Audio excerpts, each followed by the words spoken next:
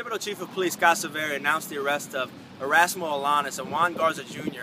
after they tried to solicit sex from undercover police officers.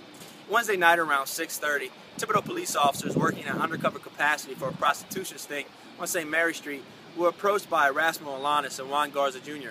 The two males began to speak to what they believed to be prostitutes and eventually offered money in exchange for sex to the two undercover police officers. Both males were taken into custody and transported to the Thibodeau Police Department for booking. As always, thank you for partnering with the Thibodeau Police Department.